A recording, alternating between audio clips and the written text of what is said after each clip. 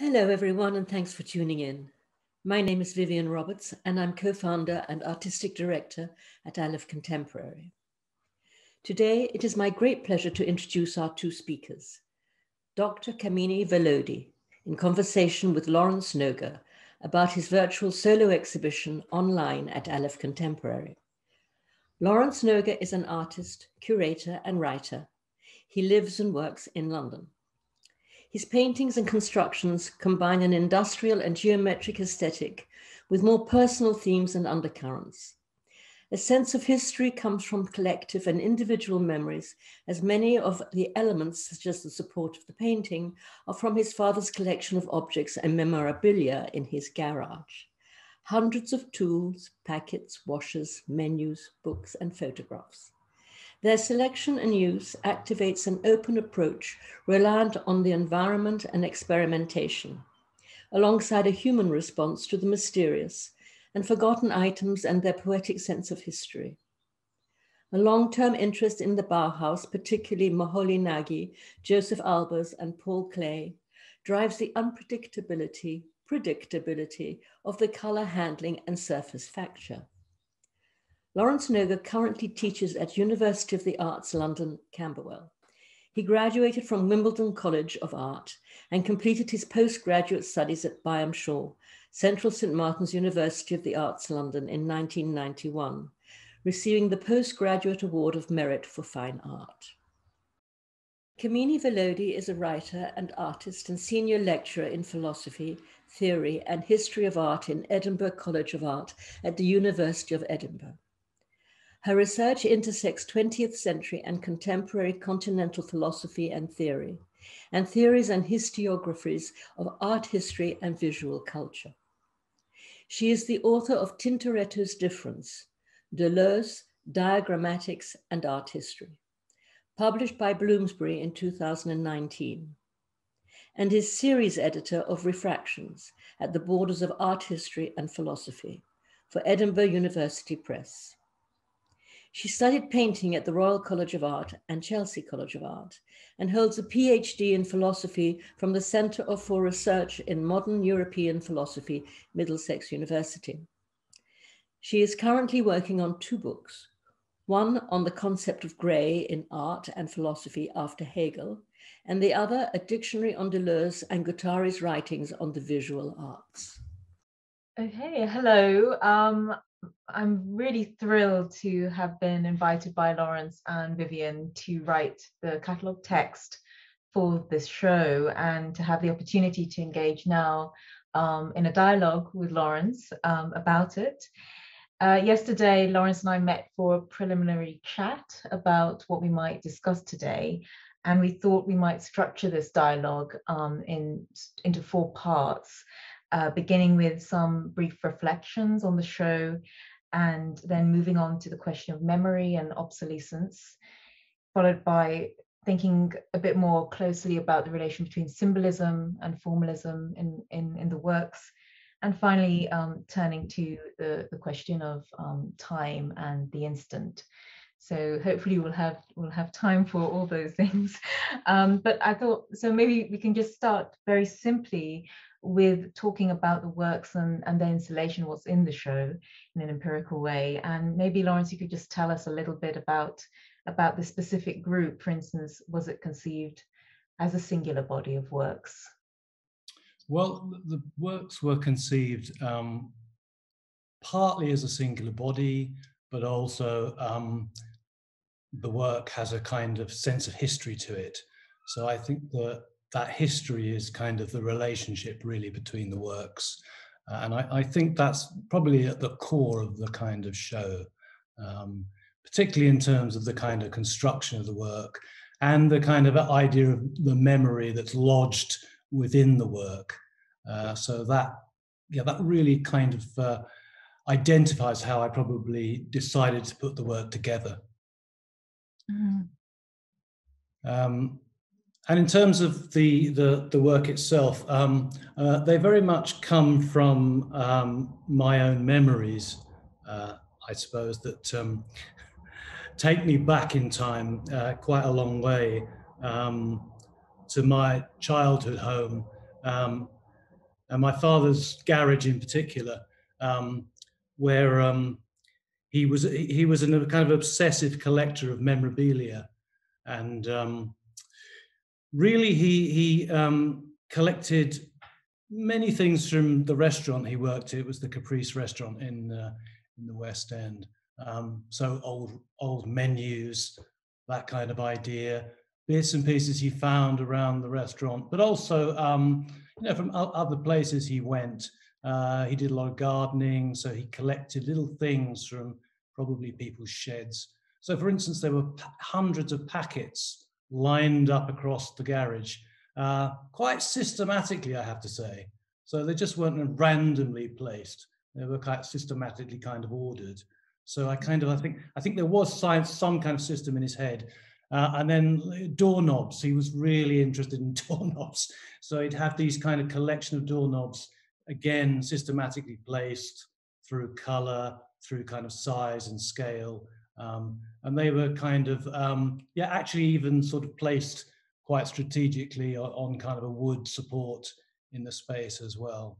And then on top of that, there were just hundreds of tools as well, which kind of were stacked on long shelves and all around the space. So these kind of tools, if you were, kind of stayed with me. And his father was a carpenter before that. So this kind of idea of shared experience is one that certainly kind of came passed down to me.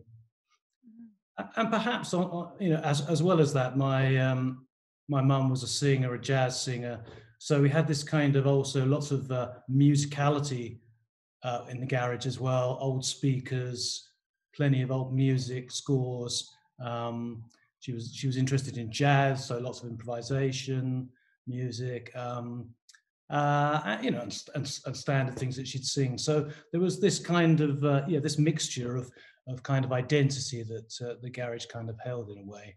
I mean, it's interesting you speaking sort of about, so we were talking about the found object and the way in which there was a particular kind of horizon of that for you, because what's found is sort of found in the garage in a site, and that site is loaded, with these memories, with these very specific life story, and so there's already a kind of maybe an imminent sort of systematization to the found object. I'm really fascinated by the fact that the packet's already arranged and there's a kind of the hint of the form to come or something like that.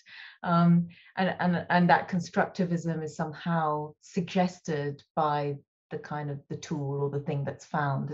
Is that a fair way to maybe describe it or begin a description? Yeah, I think it is. I mean, I know when I left the house with my dad, we took everything with us, and I just boxed everything up, and I just took it away with me and put it in my studio. And over time, I kind of began to, kind of undo the boxes and start, finding what was in the boxes, and sort of surprising, things that were in there. Just because I didn't know how because I'd packed them up quickly. Suddenly I was kind of, this whole kind of new horizon of things emerged. But then after he kind of passed away, I started using them, very much in response to that memory, I guess. And the sort of physicality of those shapes probably started to direct the work. For instance, there was a semicircular shape that was part of a bar in the restaurant he used to work in. And so I attached that to one of the paintings quite intuitively in a way. And other items like, as I said, mentioned the doorknobs, those things are kind of creeping in perhaps behind me here a little bit. Washers, those kinds of things. I think this kind of sort of color mementos kind of crept in as well. So I suppose this amalgamation of kind of collage was beginning to kind of have a depth of kind of quality and a depth that started to develop the structures. I mean, it's really interesting what there's the notion of a color memento, because I think symbolism here, already takes on two registers, both the kind of visual qualities, properties, but this is very sort of very specific, very loaded, and associations. And I was also struck by what you talk about there as a sort of the rediscovery. So the kind of that somehow it seems interesting to me that things have been packaged and maybe not forgotten, but sort of put aside and then rediscovered. So that there's a sort of a kind of return to the site that's displaced and not there. And construction or constructivism also then takes on a different type of dimension. It's certainly beyond the sort of not only about formal assemblages, but symbolic ones too. No, I'm in tune with that, really. I think that kind of symbolism in terms of those objects is, again, have equal weight. I think there's equal weight between the sense of symbolism and equal weight with the kind of more constructive approaches that I use in the making of the work. Perhaps it's, perhaps that weight is quite an intuitive thought to begin with. And then as the works start to kind of develop, and they're quite slow, I'd say, to a certain extent, they probably take sort of months in some ways, maybe even longer, just because I work on, probably a number at a time, but then I get generally probably stuck on one, like this one that you talked about here. Again, I think I've come back to that a lot. It's had lots of different phases where it was just wood in the bottom part of it, and then I thought, actually, I'm sort of starting. I'd quite like to see what happens if I paint it. So that started happening, and then I kept building quite slowly the layers on the top part of it as well. So that's often done with kind of things, palette knives, quite soft brushes. So again, that kind of very slow, methodical kind of build up of the structure of it is aligned to the whole those two ways of thinking. I mean, there's two things I want to ask you. So, I mean, one is about, I guess, the selection, the way you decide what objects to select when you have this massive reservoir of possible objects, and whether there is a kind of visual and material language that you're working with and you've constructed over the years, and that's also part of the not predetermination, but the kind of the shaping of what you decide to select. And the other question, I guess, is about it's about the tipping point between constructivism and pictorialism. We started to talk a little bit about this yesterday, because that seems to be really key here, that you're constantly negotiating a boundary. You could call it the boundary between object and pictorialism as well, or other things. And I remember you said something about, was it the constructions as questions and the paintings as statements, which struck me at the time. So yeah, maybe you could answer. Yeah, I think the constructions ask questions of the past and time. That I think that's very much how they kind of operate, and also the time and spent making them. I think that the sort of painting side of it and the kind that also is referential to sort of weight of color. I think it might be, for instance, I'm quite interested in how greys balance off primaries, secondaries, tertiary colors balance off that. So I'll use a lot of greys, blacks in the work to kind of counter that all the time. And also the sense of perhaps thinking about quite punctuating color, like perhaps pinks, the way a pink might kind of really shift the way the painting's understood from front to back. So there's that's something I often use to kind of articulate a kind of depth of space, or a really kind of quite sharp lemon yellow, which again will kind of facilitate that depth of understanding in the work. I mean, I always referred to the sort of my work in a way as is sort of a peripheral. It's kind of got and the geometry is quite imperfect. So in a way, there's some slippage quite often with the paint. It's not always totally hard edge. It has those softer moments.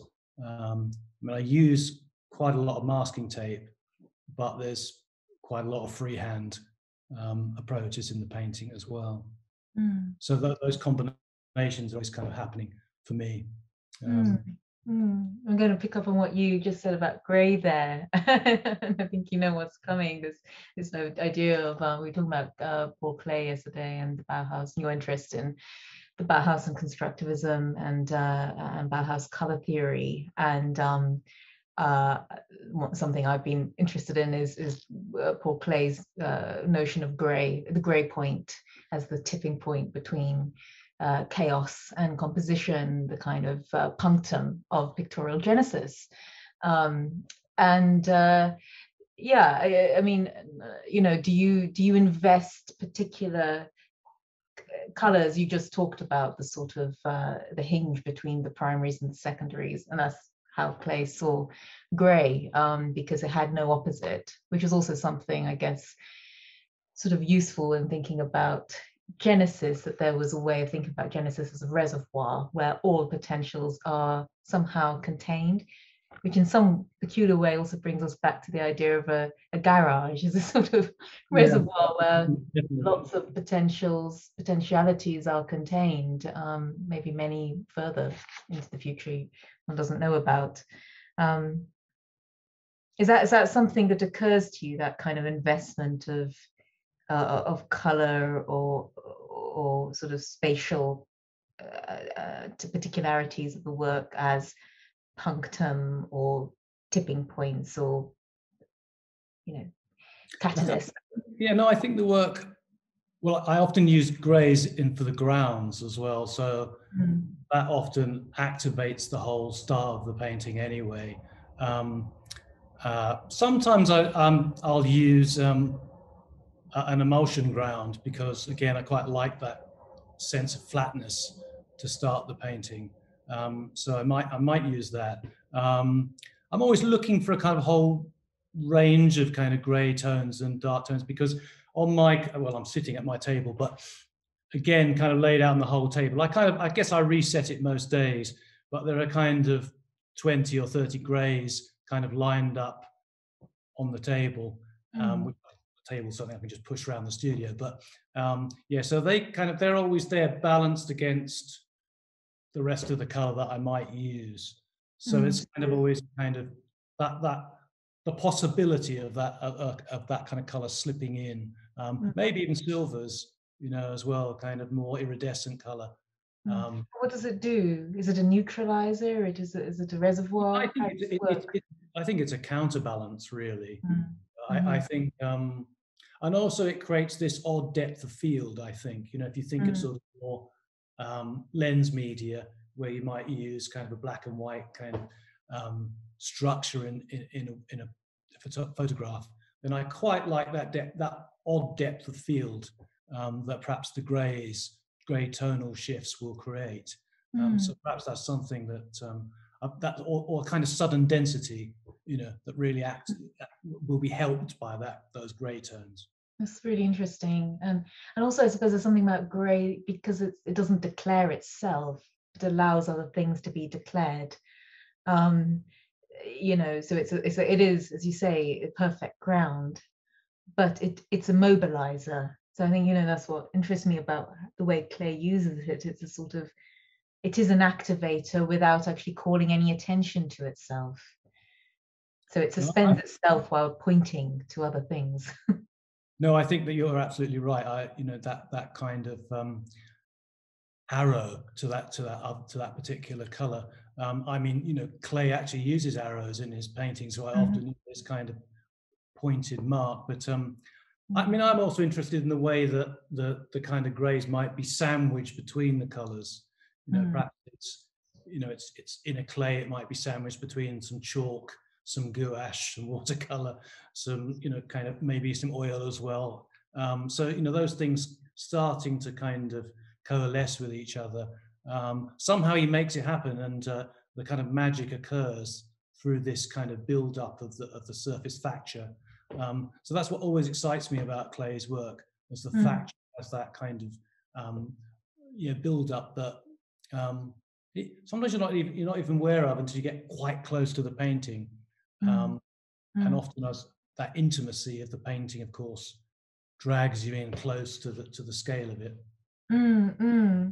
Well, I mean, that's really interesting, that the question of, I think, stratigraphic layering of which is both it's a material thing, and of course it's a temporal thing too, and that's operating both formally and again symbolically for you, in terms of sort of the layering of memory, the layering of these sort of vestiges of stories, some hidden and some less so, as well as the build-up of a surface.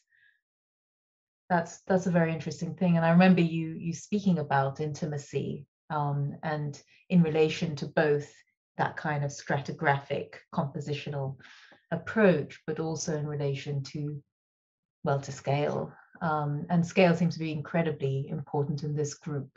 Something very specific about the selection. Maybe you want to say something. I think, I tried to be, in a way, quite kind of diverse in the selection of the work, but also kind of shifting the kind of viewpoint around the space from something with a kind of handle in it, a metal handle propped at the top of the painting, to something which we talked about yesterday, a kind of long band painting that you kind of coined yesterday with me, which I liked. The kind of, I mean, some of the bands, I mean, one thing that sprung to my mind yesterday, that one of the band paintings that's in the show has my dad's kind of medals painted onto the surface of the painting. So these little kind of symbolic moments happen in the paintings. Obviously, they're kind of hidden from everybody until I explain this little strip, little band is part of a bigger band on one of the longer paintings.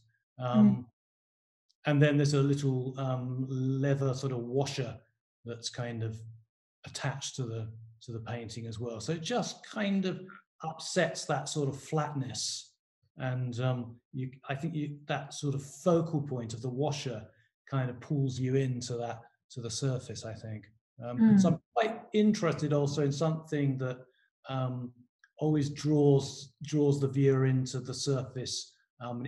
It might be something like the washer, or it might be something like the Meccano that I've used in this painting. I guess, luckily, my dad somehow collected Meccano as well, and for some reason, and he had Meccano magazines in there. I don't know why he had them. But he never really spoke about Meccano, but there, it was all sitting there. And so in some of in this painting, I think there's collage made up of a Meccano magazine in there, but there's also the Meccano kind of itself. And I mean, I suppose it comes back to the question of how, if there's a criteria for how you select, how you come to certain objects. And I remember yesterday, we spoke about the sort of multiple functions that these obsolete signs, I've called them the obsolete signs, take, sometimes to trigger associations and seeming to act as a kind of source of the construction, so propelling an idea, and at other times interrupting the meaning of a story that's already that you've already embarked upon. Like you were telling me yesterday about the one to your right, was a sort of, in some ways, a response to an existing landscape, an existing environment. And then the one to my right is more about my studio, APT, Deptford, and I've been here for a long time. But I love my studio because it's quite high up, and I'm surrounded by trains going past me, and a kind of landscape of architecture that has kind of developed over a long time. And the creek is just below me, and I'm kind of looking onto that. And I wanted to make something, a painting which kind of had that history about this place and how that's kind of emerged as well. So the kind of structure behind me has a kind of quality of the creek itself, how the creek has high walls to it. And I wanted it to feel like you were kind of at the top of these high walls in the painting.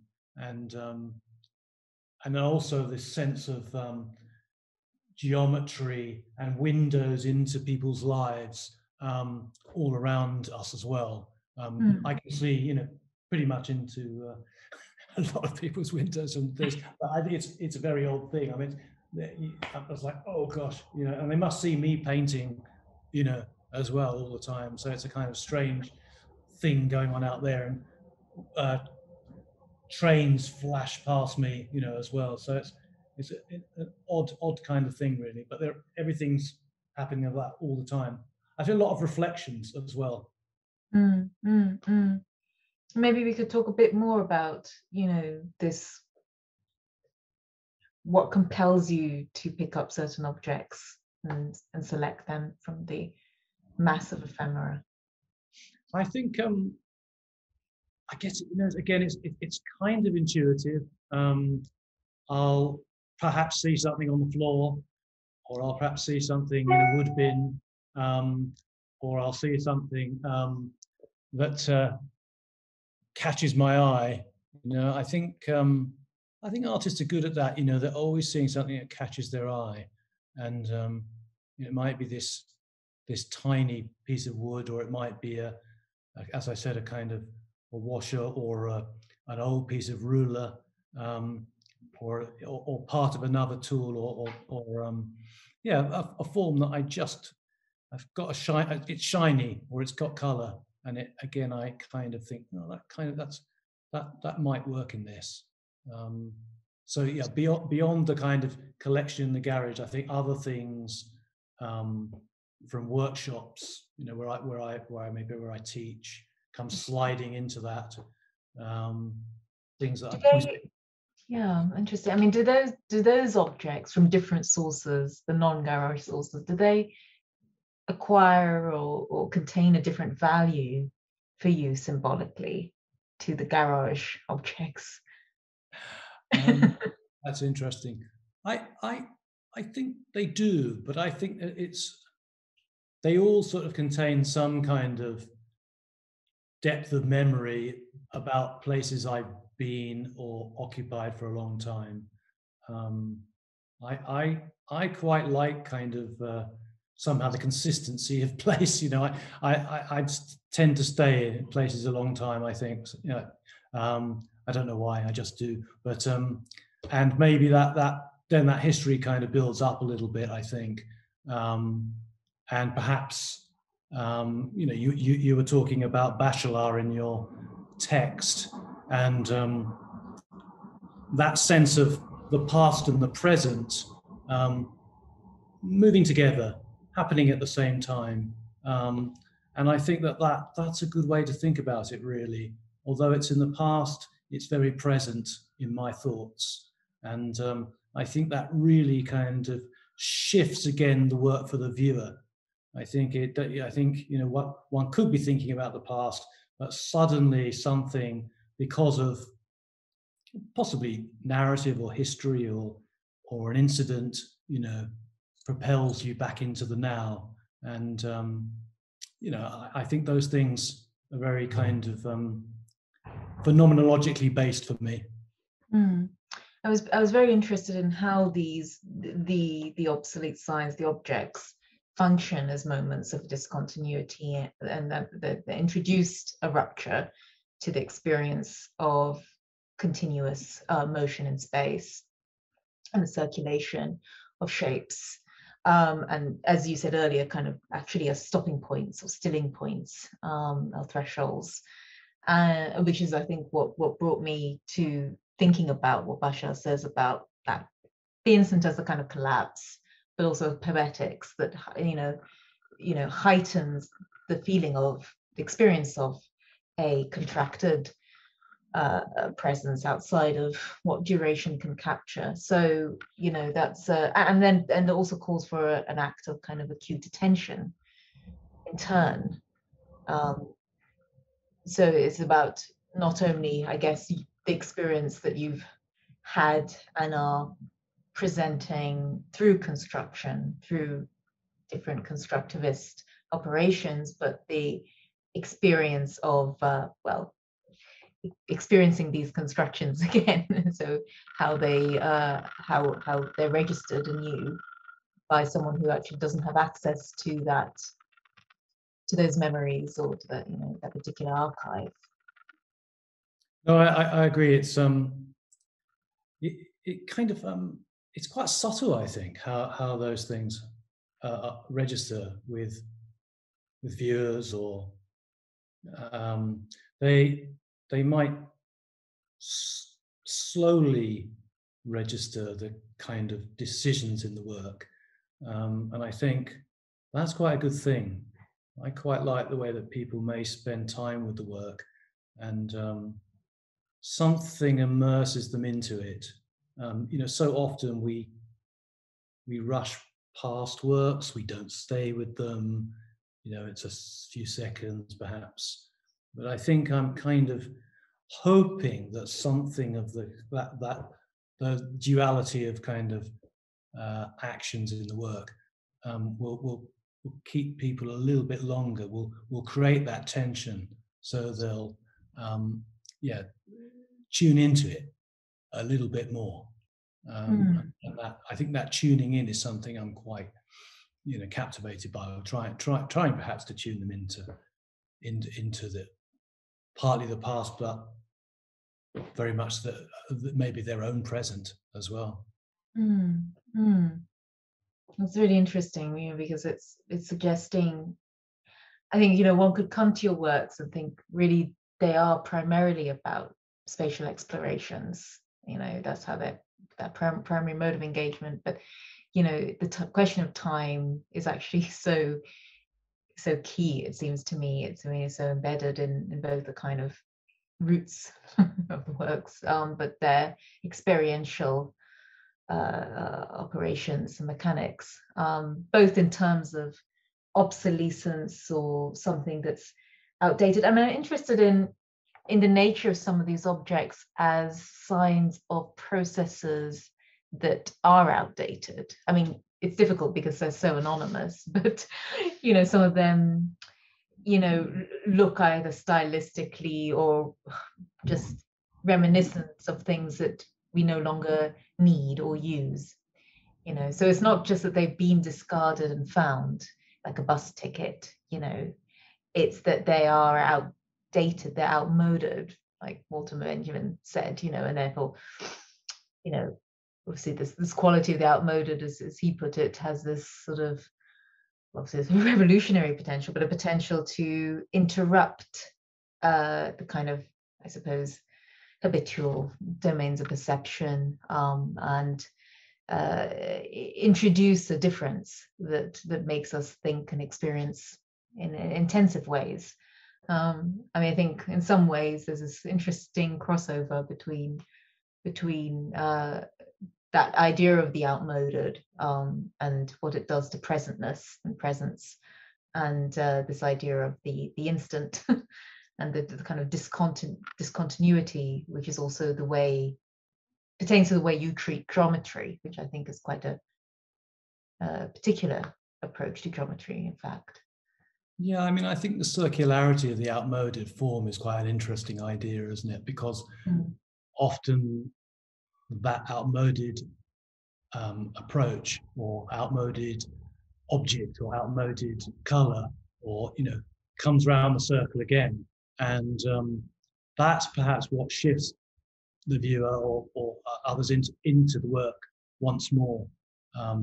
That kind of quality of something that had a history to it. I mean, it might be a particular color. It might be a kind of sap green that feels past. And how that kind of then, by introducing that slightly outmoded color or something that we once loved and adored, suddenly is kind of placed in front of us again to kind of to question. So I think I'm interested in I'm sort of interested in systems, I must admit, but I think that the systems for me quite often are about choice of things like color. I mean, I often go into a paint shop, an art shop, paint shop, and I just blindfold myself and just choose colors blindfolded, and it's a kind of system or a thing that I do, but it's a kind of thing that just maybe says, okay, that's the color I'm going to use, even, so it's a blind choice. Or something I have done for years whilst making collages that often activate the paintings, small band collages. They are often made on old invitations. So I've got this thing in my head that I'm only going to use old invitations, and that's what I do the drawings or the collages on. And I don't know, I think they're thrown away things, but hundreds of them, but they're great. It seems to me that I'm happy working on them, like my old maths books at school. I just wanted to kind of draw all over those, but it has a similar kind of idea in a way. Well, I'm quite interested in that rule, the relation between the rule and the kind of organicity, if I can use that word, of the construction. Was that the case with this group or with any of these works, that there were predetermined choices and rules you followed? Only from the choices from the blind color choice, or the kind of sense of that objects I might find in the work. Going back to what I said before, objects that could come from my personal history or found objects elsewhere. So I guess they always come from those kind of two sources in a sense. I mean, even in this painting here, there's a reference to, there's some text in it, which is a reference to a show that, again, the whole studio had some years ago. So I sometimes like to include little references that kind of perhaps just I know about, but perhaps others don't. But just in that case, it's kind of it's referential to certain history and certain times again. I mean, of course, we've talked about the outmoded with respect to formal properties, namely color, and the outmoded with respect to the object sign. Of course, there's the outmoded with respect to genre as well, and the very genre of construction, assemblage, abstraction, perhaps. So, maybe you could say a little bit more about the question of outmoded and your investment of the histories of painting and an object that are. I think that's great. I mean, I think I curated a show some years ago, I think it's 2016 or 2017, called Imperfect Reverse. And I also I did that in conjunction or collaboration with Saturation Point. And I think at the time I felt that perhaps that relationship with constructivism and geometry and systems had got a little bit kind of lost. And, people weren't really looking at it as much. And I guess I made a little bit of a decision to kind of pull that back into view, particularly with that show. And so I kind of made a decision to pull in lots of slightly older artists with a really powerful kind of understanding of geometry and systems, and then younger artists as well, who were just starting to think about perhaps geometry and systems. So yeah, I feel that's important to me, and also in the way I might write about other shows or exhibitions at times, to kind of again pull people back into that kind of viewpoint. So yeah, I think that's a constant for me. I think that I'd like people to reposition themselves, to think again about things they might not have considered. But I think that's good too, because again, it makes us think about perhaps painting differently and how we might kind of approach it again, differently, but with a little bit more kind of resolve, a little bit more energy, a little bit more kind of focus into the work. Do you think about the dating of your paintings? I mean, are you interested in the possibility that it might be difficult to know when your works were made? I think that's a really interesting idea, actually. I think, because sometimes the paintings do go on for quite a long time, and also, like I guess many painters, but every now and again you can't come back to it. I just feel that I sometimes know exactly when they're done, but then occasionally some pull you back in again. And I think that is a kind of, that's when there's a little bit more hard one in terms of the way they might be developed. I think a lot of artists who make kind of geometry in their painting and work would like a kind of them to almost look sort of faultless, if you like. They've kind of, there's effortless, faultless. They kind of have that kind of feel to them, and I think that's quite, because they've taken probably an absolutely extraordinary amount of kind of thinking and development to make the works, but sometimes you've got this kind of faultless feel to them, and that's quite a nice. I like that trick, if you like, that they feel kind of easy, but we kind of know they're not. It's been the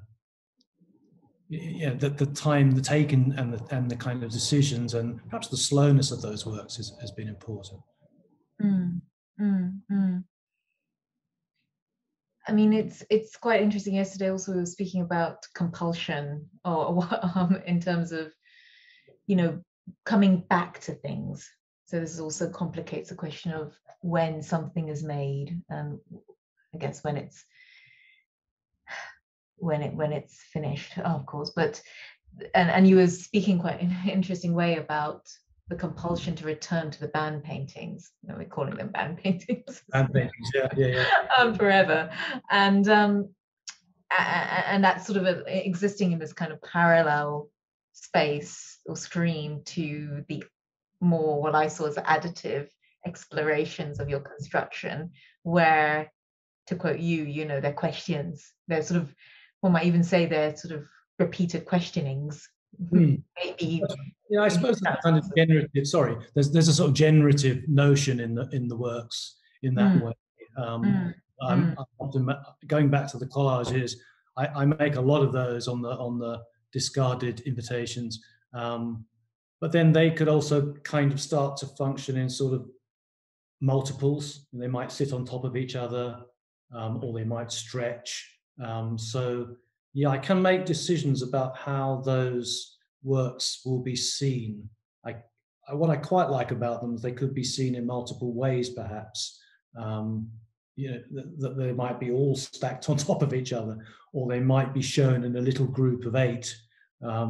So these kinds of more generative ideas often filter into the work, and I think that's quite exciting for me. That sometimes I might make a decision to shift the way they're shown or put together.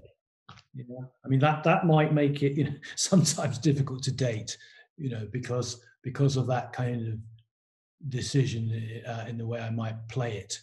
But I think I like the idea that the work is playful, and I think that the games that kind of artists play, I think are quite always in the back of my mind a little bit as well.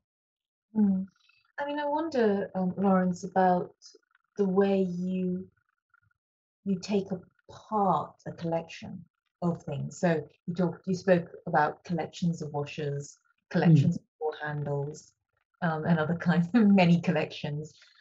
And I mean, maybe you have before, but not in this particular series. You know, we've got itemized, you know, washers and you know, one or two. You know, it's a set that we can delimit. Is that something, you know, that you consciously, you know, you determine in advance, or has it ever occurred to you that the full set is kind of, I'm picturing, you know, infinite series and packets and things that actually are limitless, that sense of that you can't, there's something about the notion of this garage as being uncontainable, unrepresentable somehow in its entirety that really intrigues me. So I was just wondering if you've ever sort of thought about, you know, or what, you know, the kind of pointed extraction from a group, how that works for you. Yeah, I think it's quite an odd thing.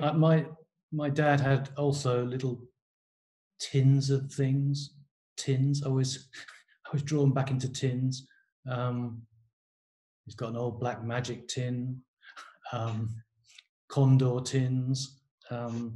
Yeah, full of things that he might be interested in. And so in the studio again are lots of tins with things in. So a kind of system starts to creep in that the tin has the kind of things in that I might use. So if that, I think that's another, you know, quite humorous system that I kind of quite like. And so yeah, I guess that's one way of kind of thinking about it. I mean, he had lots of old toolboxes as well, so the toolboxes often contain packets in as well as the packets on the wall. So I kind of, yeah, a sort of inexhaustible thing, possibly. But yeah, no, I think I can have quite a lot of fun thinking about him and his kind of humor, and you know, that's I think that's connected to tins, really. I mean, certainly when I see the way you use nails and screws, because sometimes it's not clear to me whether they are found, you know, or they're part of a collection, or whether they are just, you know, part of the apparatus that you're using to sort of to install or something. I think that indeterminacy, that possible duality, is interesting, because that's the moment when we're reminded of the threshold at which a tool that might have been obsolete once more acquires a renewed function in a different context. Yeah, I think it's again, I think it's about the kind of operation of those, you know, tools. I think how you know, how my dad might have used them. How well, actually, in a way, he just had them, and sometimes they didn't get used. You know, they were just there for looking at. They were just jars screwed up into the shelf. You know those kind of the jars screwed into the top of the shelf, and then the glass is screwed into the jar, and the nails or the screws just sit there, and you know, it's just, they're not really ever used.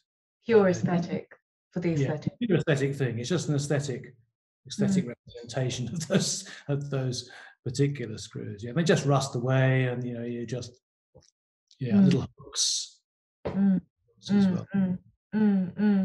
Maybe the last thing we can speak about, we haven't as yet, is the sort of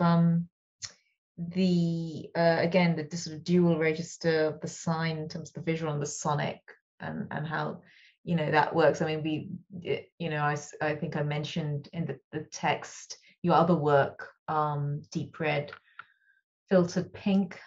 There's again the kind of ambivalence of the disc, I think, you know, as both of a sign pointing to different registers and the sonic being enfolded in the visual somehow, and a lost function, but also again to that aspect of memory that you mentioned at the beginning of this talk, that's quite important to the genesis of the background of the works.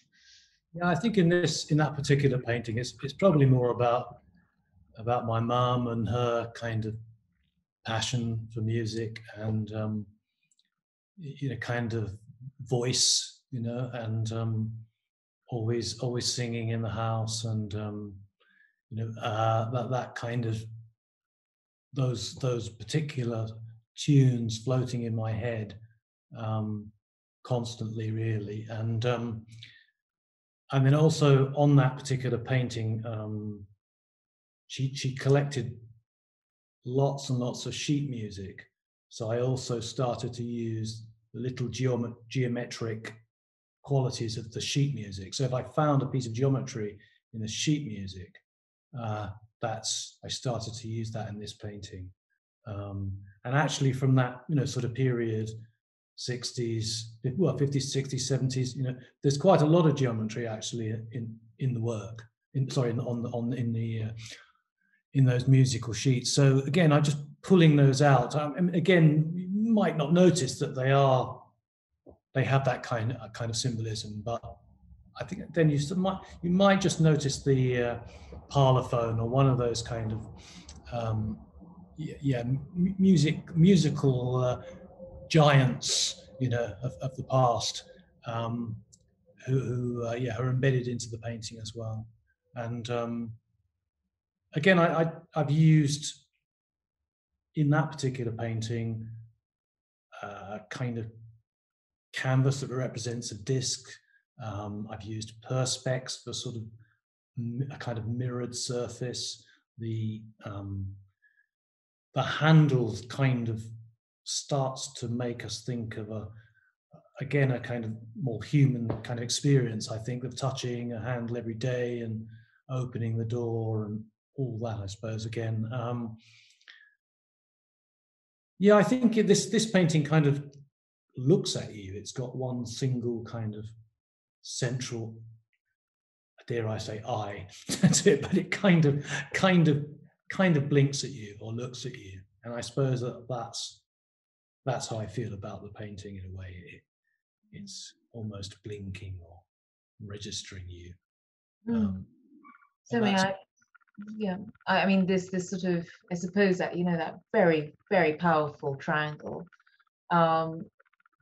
is countered, again, to use your term, the counterpoint between this cluster of circles, some of which are constructions, some of which are the objects, some of which are just screw heads, you know, but they pull it back and take the formal back through that threshold to the stories, you know,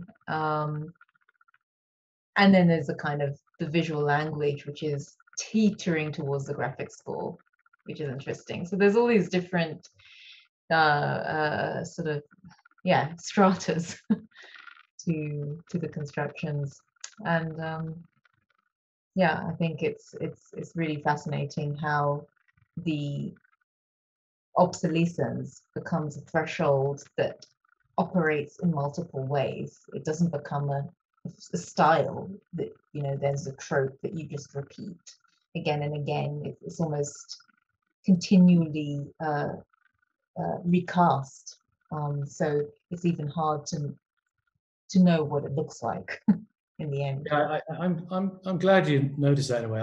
I tend not to make the same kind of, well, I do make a series, but they have different elements to them, as you're talking about there. So those different elements or forms or possibilities are always interesting to me. I sometimes start with the intention of kind of creating a similar work, but I then somehow go off at a tangent, and it starts to become less similar.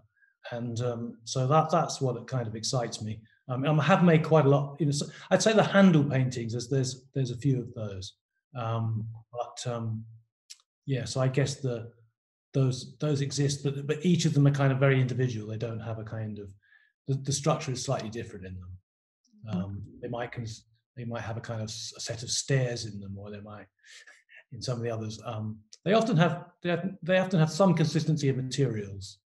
Arno magazines, old railway train magazine, railway collectors magazines, these kind of things I found, but because they were there. But yeah, so those things. But they're often, and I often sort of bury those within the paint as well. So there's those kind of multi-layers of what kind of like me. Concealed. Finally, Laurence, I guess we could just end, but sort of saying, is there any one work that is for you as sort of one that you keep returning to, or that has sort of acquired a particular kind of impetus or sort of significance for you in this group? Maybe there's not. Maybe they're cluster. I just thought I'd ask. I suppose actually the one we're just talking about, in a way, I think I do get drawn back into that particular painting quite a lot. I think because it has such sort of significances in terms of the kind of structure, the color, the kind of layers of quite sad and melancholic memories. A bit melancholic, bit dramatic, but I think that those things, trauma, melancholia, I think they kind of are all part of me, very much. And I think that I think that's why those things hang with me.